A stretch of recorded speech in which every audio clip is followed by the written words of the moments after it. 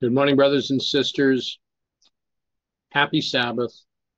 As we seek our Heavenly Father's blessing, as we enter into study of His Word, shall we unite together in prayer to be guided by Him, to understand that which He would have us to know at this time, so that we may be even more prepared for the message that we are about to give. Shall we ask Him for His direction, for His guidance and His blessing in all that we are doing? Shall we now join together as we seek His will to be done?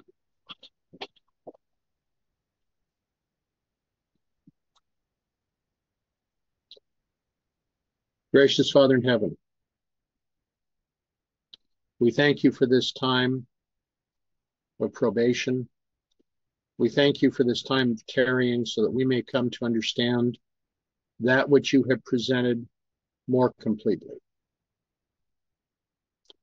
Help us now and direct us, Father. Show us that which you would have us to know. Guide our words, our thoughts, our discussions. Help us now that we may join together in spirit and in truth, that your angels may guide us, that your spirit may direct us, that our hearts may be open to learn, so that what we learn may be according to that which you would have us to know for this time of Earth's history.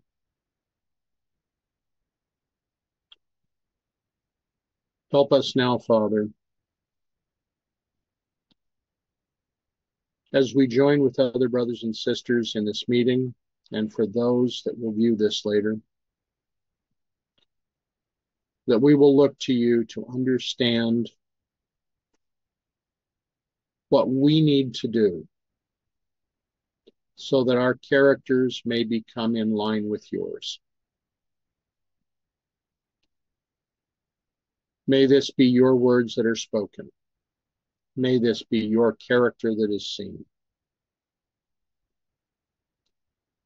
Help us to this end.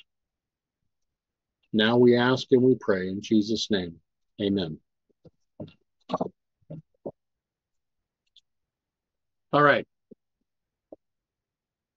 I'm going to ask a question. What did you take away from last Sabbath's meetings? What did you see? And what was the main basic theme that we have been addressing these last several weeks?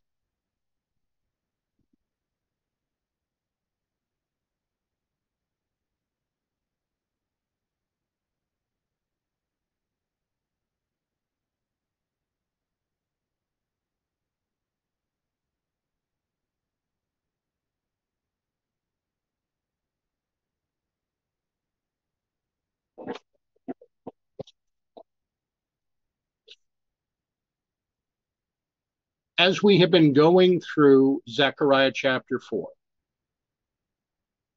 did we not address the two trees?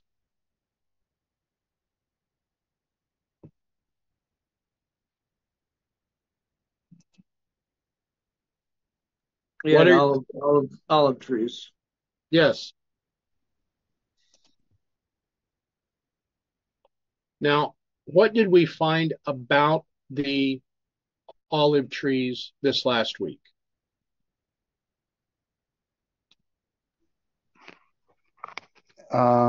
It's the New and the Old Testament, and us we can line it to be the Bible and the spirit of prophecy.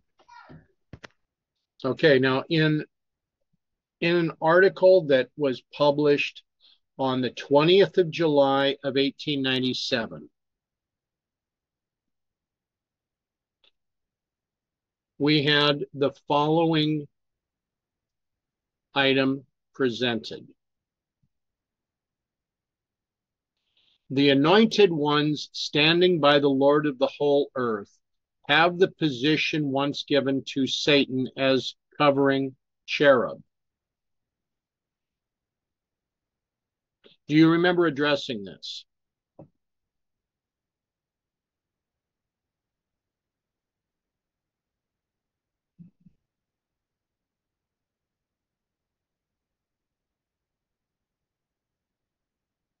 I mean, this is a direct answer, first from Scripture and then from the Spirit of prophecy. Do you remember addressing this? Yeah. Now, if these are the covering cherubs, if these holy beings are being represented by these olive trees, where is the message for this time coming from?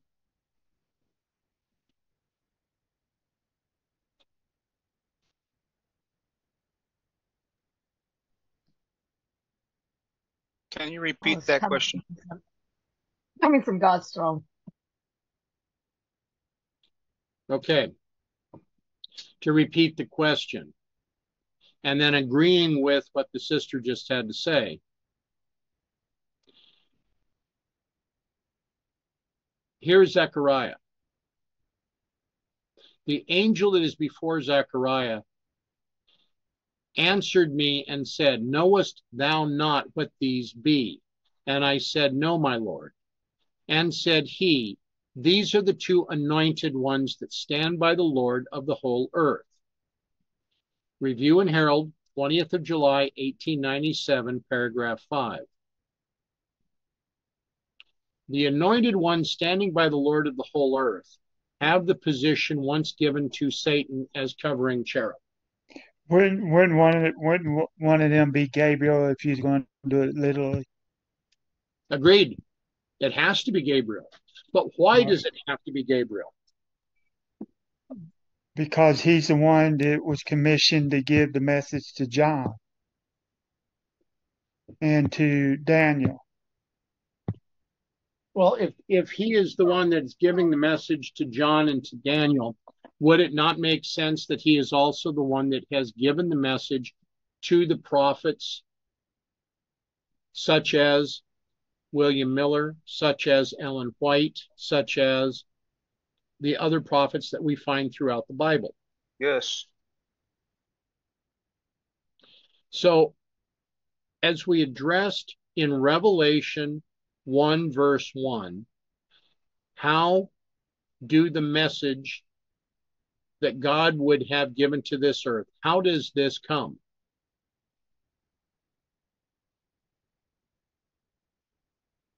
What is the chain of command?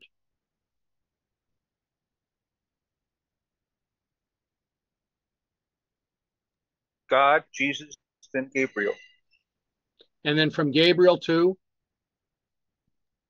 Whoever's anointed to the subject that they're trying to work on. Right.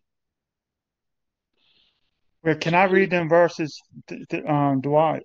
Sure, please. It says, the revelation of Jesus Christ, which God gave unto him to show unto his servants things which must shortly come to pass.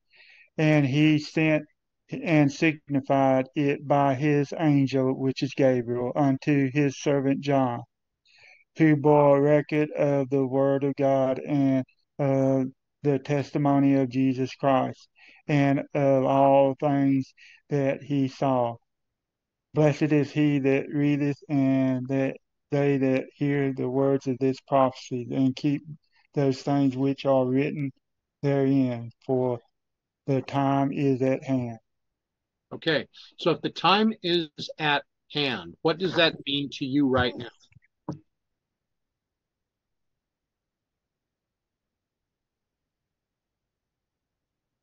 That means the things that are happening right now. It's Thank meant you. for us. Exactly. I agree. Now, I'm going to read this paragraph and then jump back to where we were first sharing. God is dishonored when we do not receive the communications which he sends us. Thus, we refuse the golden oil which he would pour into our souls to be communicated to those in darkness. What is the golden oil? What have we established over the last couple of weeks as the golden oil? It's got to be the truth. It is truth, but through whom is that truth coming? From God. In this case, as we studied this last week, the golden oil that is coming is also the Holy Spirit. Right. So if we reread this sentence, God is dishonored when we do not receive the communication which he sends us. Thus we refuse the Holy Spirit, which he would pour into our souls to be communicated to those in darkness.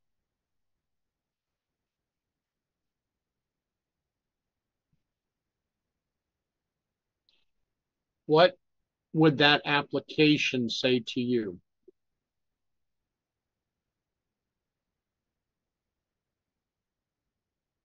Is this a frightening thought? Well, yeah.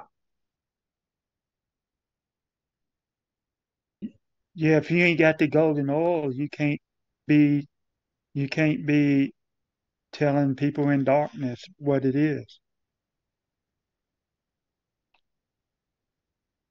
So, here again, any can look this up. Review and Herald, 20th of July of 1897. All of these studies with the minor prophets, the so-called minor prophets, have had major emphasis for us today. When the call shall come, behold, the bridegroom cometh, go ye out to meet him. Those who have not received the holy oil, those who have not received the Holy Spirit, who have not cherished the grace of Christ in their hearts, will find, like the foolish virgins, that they are not ready to meet their Lord. They have not in themselves the power to obtain the oil, and their lives are wrecked. But if God's Holy Spirit is asked for, if we plead, as did Moses, show me thy glory, the love of God will be shed abroad in our hearts. Through the golden pipes, the golden oil will be communicated to us, not by might nor by power, but by my what? Spirit. Spirit. Saith the Lord of hosts. And we find this in Zechariah 4:6. Now, is there any symbolism in 4:6?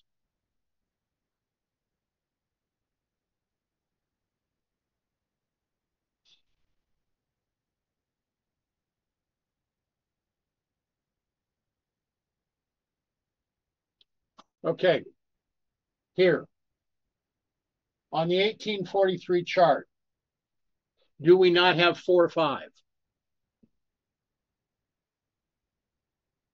Yeah, I think so. I have to look at it, but yeah, I think so. If you Yes, look, there is 45. thank you, Brother McDonald. There is 45. And the 45 led them to what year? 1843. So Go ahead. I have several things on 46. It was the number of days that Moses went in the mount, the number of years between the Exodus, the years from 723 to 677. I mean, there's a ton of them. Millerites built up their spiritual house from 1798 to 1844. It's also the number of chromosomes in humans, and it's connected to 19 and to 65. And also there's a reverse order to 64, and it's also June 4th. So 4:6. If we are unwilling to be prepared for the outpouring of the Holy Spirit, then are we not going to be what Sister White has already described as the Holy Spirit is falling on hearts all around us?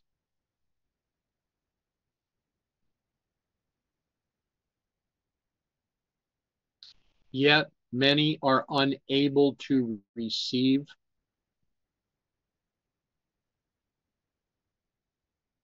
That's just what it appears like. How are we choosing not to receive the communication that God is sending us?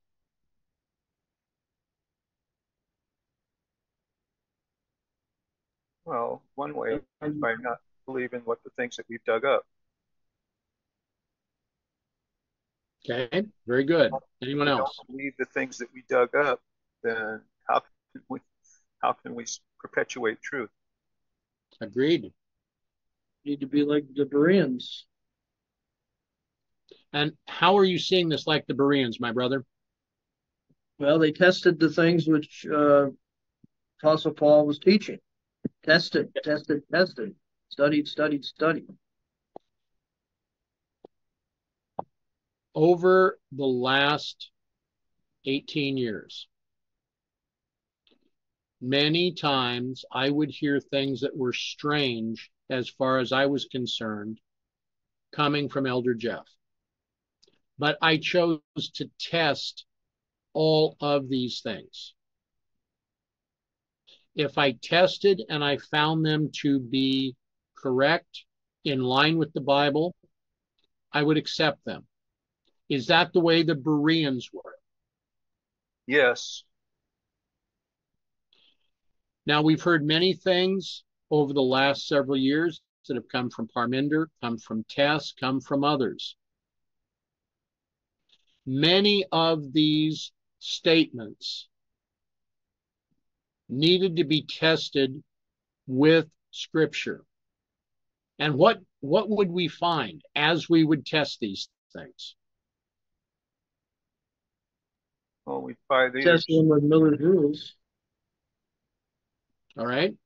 Brother Ron, what were you saying?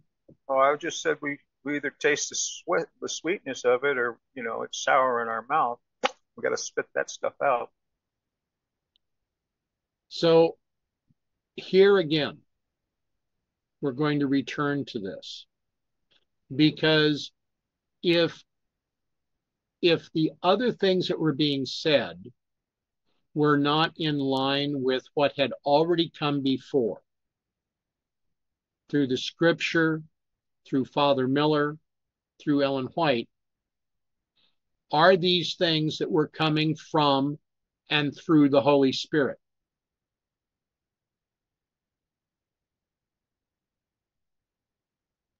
One more time, that question. Were the teachings that we saw from Parminder and Tess, from the one that Elder Jeff would call the soldier, from Tabo, from so many others that came into a disagreement with what Elder Jeff had presented, were these coming through the golden pipes? Were they coming through the Holy Spirit? No, not those ones that you had talked about just then. They were coming from men, their own divines. Okay. Through the golden pipes, the golden oil will be communicated to us, not by might nor by power, but by my Spirit, saith the Lord of hosts. By receiving the bright beams of the Son of Righteousness, God's children shine as lights in the world. Now, we're going to come down here for a couple of paragraphs, and then we're going to shift to a different document. With his own blood, Jesus appears in the presence of God as an intercessor for all who call upon his name. He is the advocate in behalf of the guilty. His blood cleanses from all sin those who accept him as their personal Savior. Is he asking that we accept by becoming a member of a church or a movement? No? Member of a message. His blood cleanses from all sin those who accept him as their personal Savior. Yeah. Membership does not have any advantage. No, it doesn't. The memorial of his sufferings and death upon the cross, the penalty due to the transgressor, is efficacious for all who believe that this propitiation in the presence of God is a perpetual offering. Christ claims that the provision made entitles him to make the assurance to all who seek him. For his sake, the prayers of the penitent who come to him acknowledging Christ as their Savior should be accepted as yea and amen, their sins blotted out, and the holy oil bestowed upon them. Then answered I and said unto him, What are these two olive trees upon the right side of the candlestick, and upon the left side thereof? And I answered again and said unto him, What be those two olive branches, which through the two golden pipes empty the golden oil out of themselves? And he answered and said, Knowest thou not what these be? And I said, No, my Lord. Then said he, These are the two anointed ones that stand by the Lord of the whole earth. Zechariah 4:11-14. Here the messengers of God are represented by the olive branches, through which the golden pipe empty the golden oil out of themselves. This is the heavenly, vital communication from God to every soul who is emptied of self. The heavenly oil communicated to the human agent is to be given to those who are consecrated channels to flow forth from them to others.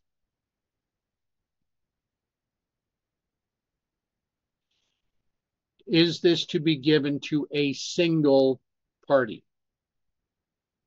No. It's for mass distribution. So does the heavenly oil come to one single party too many? Negative. Does this heavenly oil come from selected, consecrated, emptied of self parties to be given to all? That would be the gist of the whole thing. Okay. This verse says that God has those who, how's it go? God has others that's not of this fold. In the time of Elijah, Yeah. Brother William, Yeah. did Elijah believe he was the only prophet of God? Yes, he did. And what was he told? He said it was 7,000 reserved.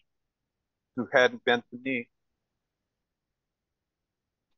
Is there anything special about the number 7 or 7,000? Absolutely. Yes. Okay. Are we in agreement in reading these passages that from the Bible, from those that serve as covering cherub, that we are receiving a message for this time?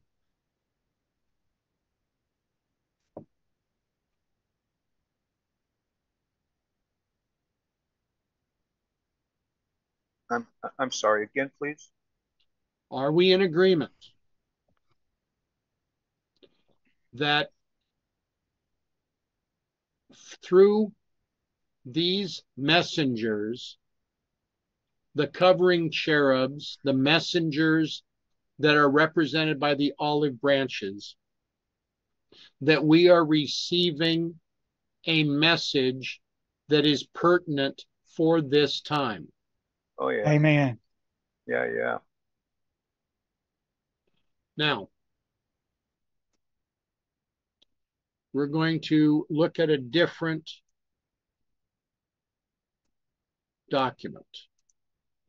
And here we're going to move very quickly through this. There's going to be some questions I'll be asking, but we're going to move quickly through this. As you can see, this is a unpublished document.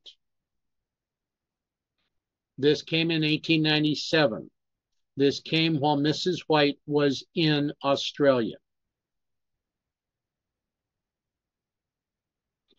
Following close upon the disaffection of brothers Shannon and Blank came the apostasy of brethren McCullough and Hawkins. In the summer of 1896, a severe sickness, which almost cost Brother McCullough his life, caused him to move to Adelaide to seek the benefits of a milder climate. At the close of the Adelaide camp meeting that summer, he, with Elder Hawkins, a Wesleyan minister who had recently been converted to the truth, was left to bind off the work of the camp meeting. For a time, Brother Wilson and his wife labored with them. When they returned to Tasmania, these two men were left to work together. The first news of the apostasy reached Melbourne in the form of the resignation of these two brethren, which they sent to Elder Daniels, saying they could no longer conscientiously be connected with Seventh-day Adventists. Elder Daniels telegraphed the word to us, and we at once made arrangements for Brother G.B. Starr and his wife to go to Adelaide, and for Brother Pallant to carry on the work in Queensland in Brother Starr's absence. Brethren Daniels and Colcord went immediately to Adelaide, where they found a determined rebellion. When they arrived, Brethren McCullough and Hawkins refused to converse with them. They had given out an appointment for a meeting on a Sunday evening and asked Brother Daniels to speak in the tent that same evening. And asked Brother Daniels to speak in the tent, This he refused to do, going instead to hear them. They had repeatedly said that they would have nothing to say against Seventh-day Adventists. It was found that these men, while under the pay of the conference, had been working in a most subtle manner until the whole church was being carried away by their deceptions. Their entrancing theory was the Holy Spirit, sanctification, nothing but Christ. Doctrines they taught were of no value. They had presented these deceptive theories, working as the great apostate worked in heaven in the first rebellion. Indeed, their work seemed a repetition on a small scale of the working of the first great rebel. So they were teaching that all you need is the Holy Spirit, sanctification, nothing but Christ, and that the doctrines are not important. And correct. We've heard. How many times have we heard this before? Well, too many to count. Where I live right now, we have many that are saying that there is no Holy Spirit. Yet, what did we just read just a few moments ago? What did we read last week? Did we not see from the pen of inspiration that the Holy Spirit is providing the golden oil for this time? Yes. Do we not have great need of sanctification? Absolutely. Where do we obtain sanctification? If we're looking at the tabernacle at this time.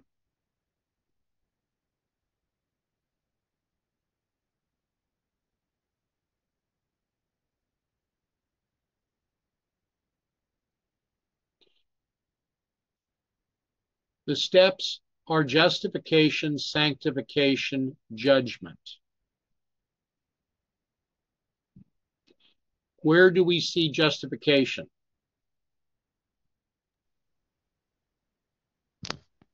The courtyard. Yeah, that's the first step.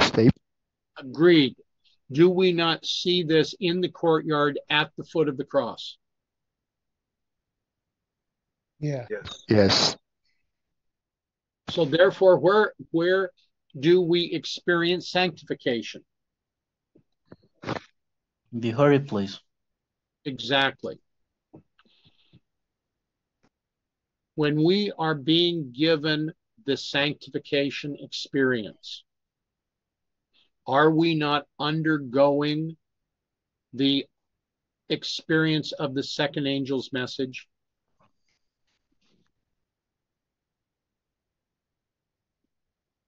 Yeah, one would think.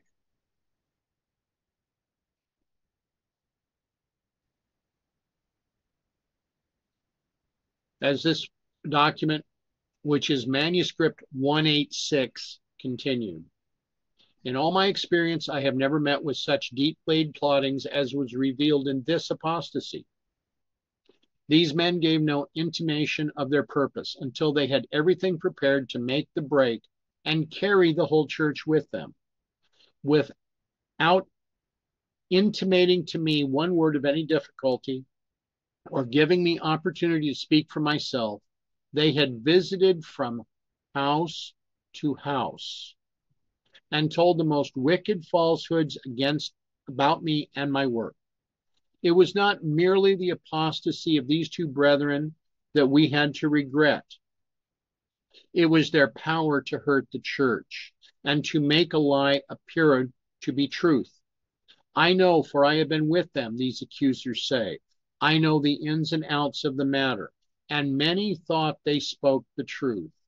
Nearly the entire church was captivated by their presentations. Brothers and sisters, did we not see that nearly the entire movement was captivated by Parminder and Tess? Yeah. Most definitely. Are we not still dealing with the seeds of their rebellion?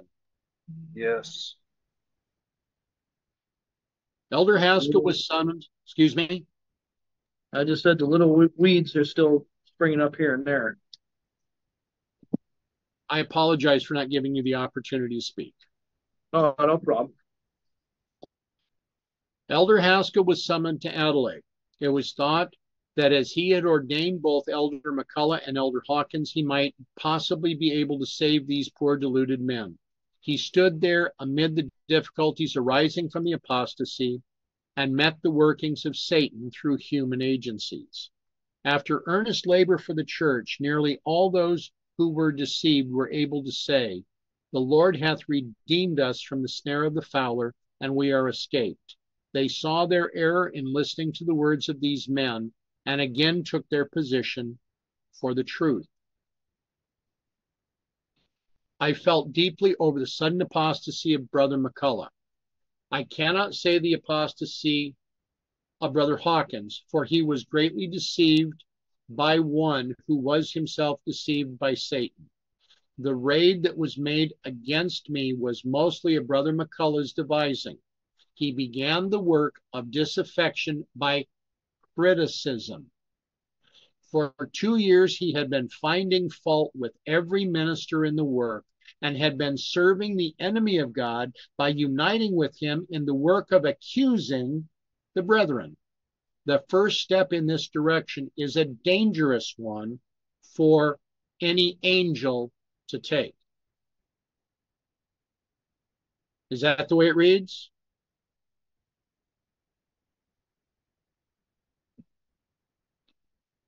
The first step in this direction is a dangerous one for any human being to take.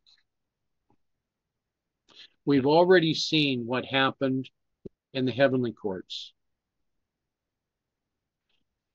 The great apostate pushed his case before all. The great apostate, according to Scripture, took a third of the host with him. Here is where these brethren fell, and this is where many will fall. To complain of our brethren in the ministry to be suspicious of the gifts the Lord has set in the church, to seek for spot or stain in the action of our fellow workers, is to follow in the enemy's steps. When we are critical of others, when we are choosing by rumor and innuendo to put down the work that is being done, who are we following? Satan. He did that. He did that in heaven. He got a third of the angels, or a third of the angels, by doing that.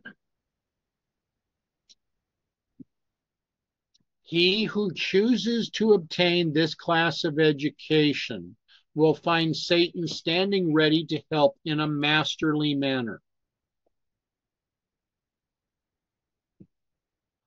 Whose banner is being followed at this time? Is it the black banner of the great apostate, or is it the red banner of Prince Emmanuel? Well, it depends on who we're talking about. We're talking about everybody, or particular groups. As I've given these presentations, I think I've been very clear that I have a problem pointing fingers, right? Yeah. Because if I point one finger at someone else, what's the other part of the story? Three on the face. They are pointing at me. Exactly.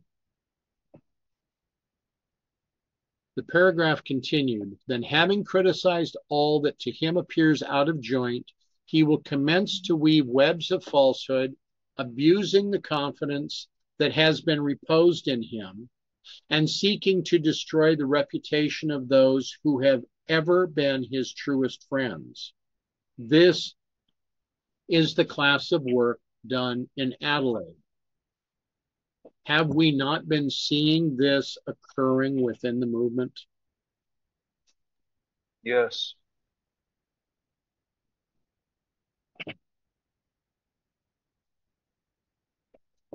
We should work earnestly to close the door against those who in this way are serving under Satan's banner.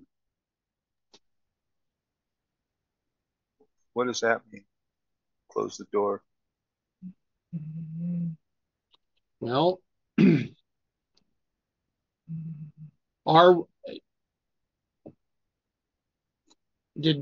was Ellen White given a vision about a ship on the ocean? Oh, yeah. And came to that iceberg. You talking about the iceberg one? Yes, I am. Yeah. And what did she say about this? Go forward, rush through, push through, something like that. What were the two words that were used in this vision? You hit it head on. That was it. Did she not say we are to meet it? Meet it. Yes. Yeah. We should work earnestly to close the door against those who in this way are serving under Satan's banner, for they are doing their best to counter the prayer of Christ. Neither pray I for these alone, but for them also which shall believe on me through their word, that they all may be one, as thou, Father, art in me, and I in thee, that they also may be one in us, that the world may believe that thou hast sent me. And the glory which thou gavest me I have given them, that they may be one, even as we are one, I in them, and thou in me, that they may be made perfect in one, and that the world may know that thou hast sent me, and hast loved them as thou hast loved me. John 17:20-23. To his disciples Christ said, a new commandment give I unto you, that you love one another. as I have loved you, that you also love one another. By this shall all men know that ye are my disciples, if ye have love for one another.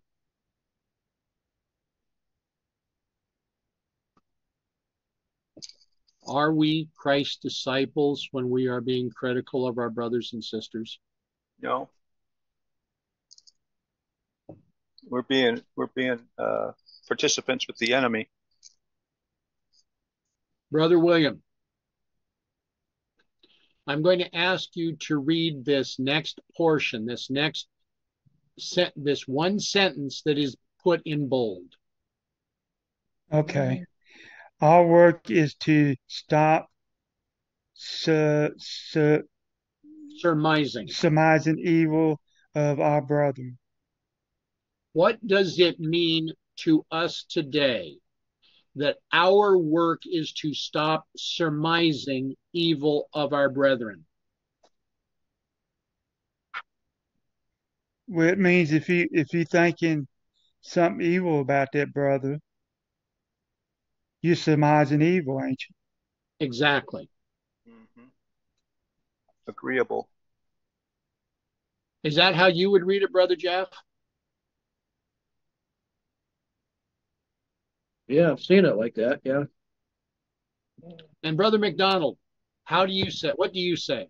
Where are you in agreement? Yes. Okay. Our work is to stop surmising evil of our brethren. We should seek to press together and thus fulfill the longing of Christ to see his chosen people love one another as he loves them. If we are not loving one another, if we are not working and pressing together, are we not denying Christ? Yeah. Lord, who shall abide in thy tabernacle? The psalmist asks. Who shall dwell in thy holy hill? He that walketh uprightly is the response, and worketh righteousness, and speaketh the truth in his heart. He that backbiteth not with his tongue, nor doeth evil to his neighbor, in whose eyes a vile person is condemned, and he honoreth them that fear the Lord. He that sweareth to his own hurt, and changeth not. He that putteth not out his money to usury, nor taketh reward against the innocent. He that doeth these things shall never be moved. Psalm 15, 1-5. You know, the question I ask is, have I done that first sentence? That's what I'm asking myself. Have I done that first sentence? Is this not what we need to be asking ourselves each day?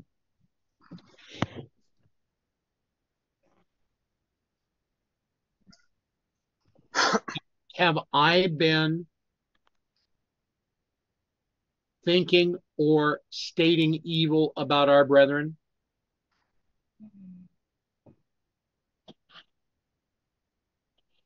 We have to look at our own hearts. We are being put into a vision. We know what the calzone is. We know what the mara is.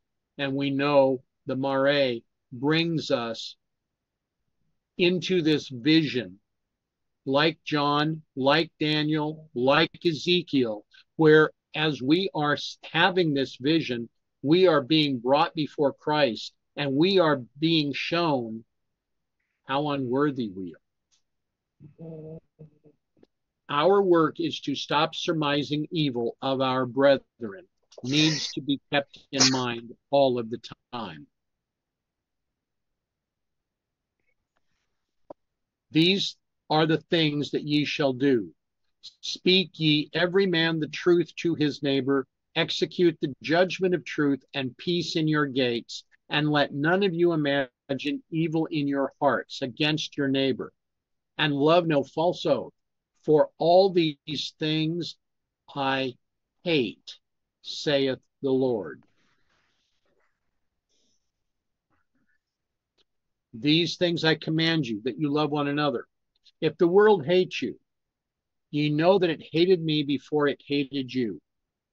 If ye were of the world would love its own. But because you are not of the world, but I have chosen you out of the world, therefore the world hateth you. John 15:17-19. We read of the false witness born of Christ, and we know that every child of rebellion will do this evil work.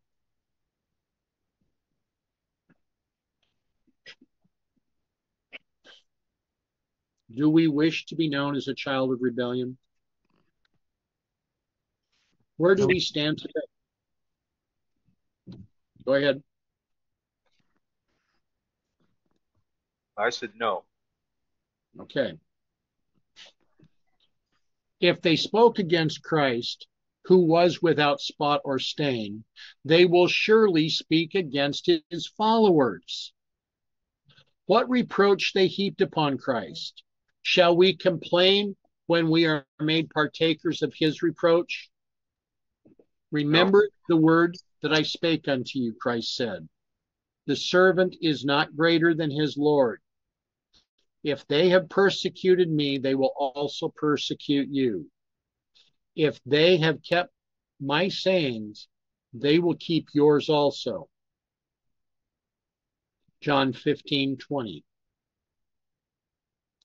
Those who draw away from us and remain not in the truth will fabricate reasons why they did not remain steadfast. They will do as Satan did. They will cast the reproach upon someone else. God himself will be accused of unfairness. But should not the professed followers of Christ be afraid to treat their brethren and sisters as the Jewish nation treated the world's Redeemer?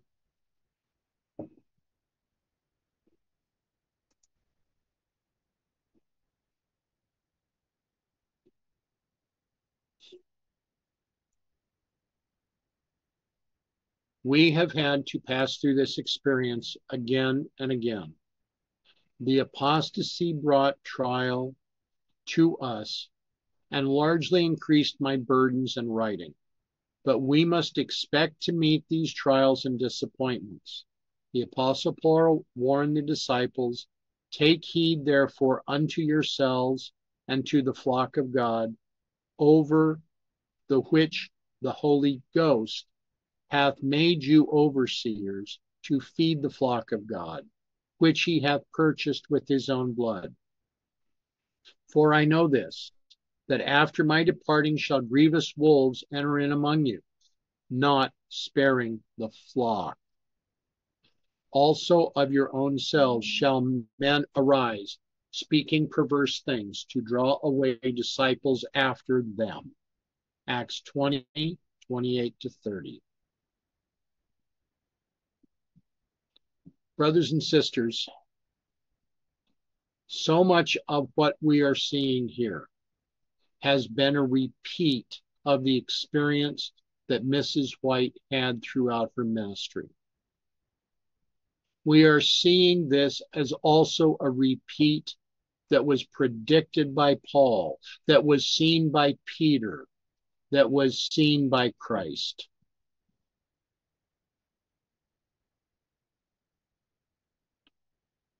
When we have those that are willing to decide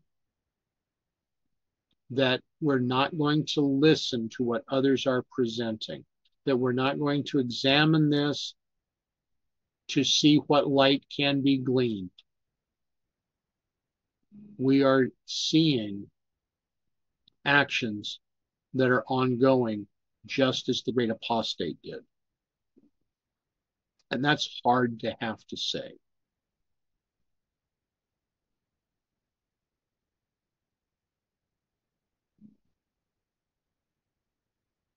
Many times we are going to be seeing those that are claiming the guidance of the Holy Spirit.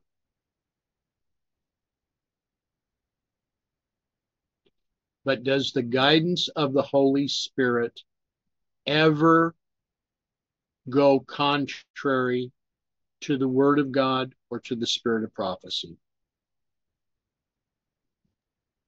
No. No, it does not.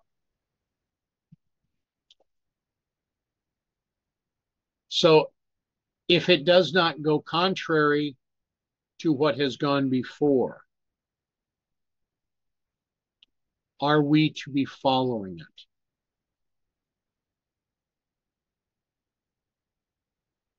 Are we to follow guidance given by those that have been great speakers, but are now advocating a different path?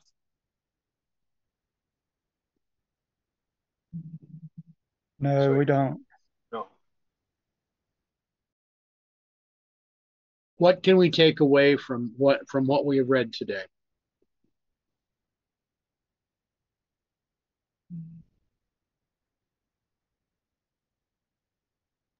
Well, you shouldn't be talking smack about your neighbors in any way, shape, or form. You should be trying to for people that are saying that they're following Christ and they're speaking publicly. We have the obligation to examine what they're saying and choose for ourselves, using the Holy Spirit, whether or not they agree with the, as you say, the Spirit of prophecy and the Holy Bible. Put those in reverse, though. Holy Bible and then Spirit of prophecy. Okay. Are we to be gossiping? No, Are we to slander others? absolutely not. So when this is occurring, especially within the church, is this according to God's direction? No, it's not. Whose direction is it coming through? The enemy. Okay. When these types of things are found, they are to be treated as the iceberg. Does that analogy make sense to you? We are to meet it. We are to shut it down. We are to see that it has no place within our worship, within our conversation, within our thoughts, within our hearts.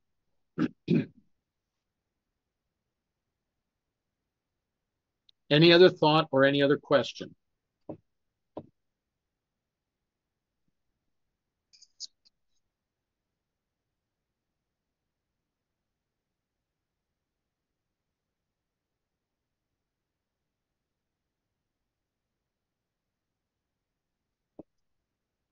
Okay. Now, I went through this entire document. This manuscript 186, we jumped from paragraph 16 down to paragraph 45.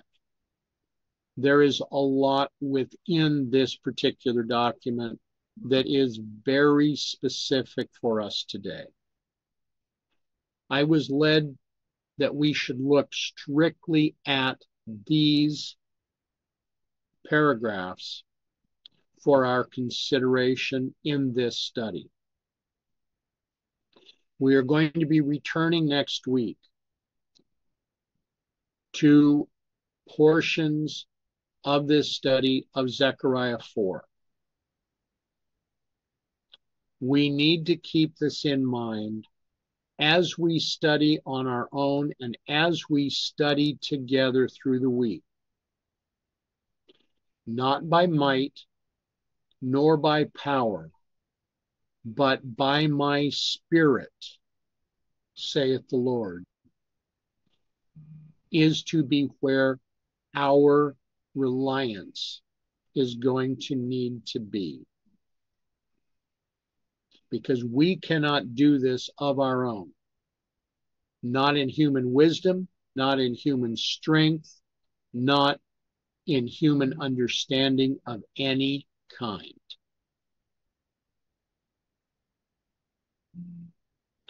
Shall we now close with prayer?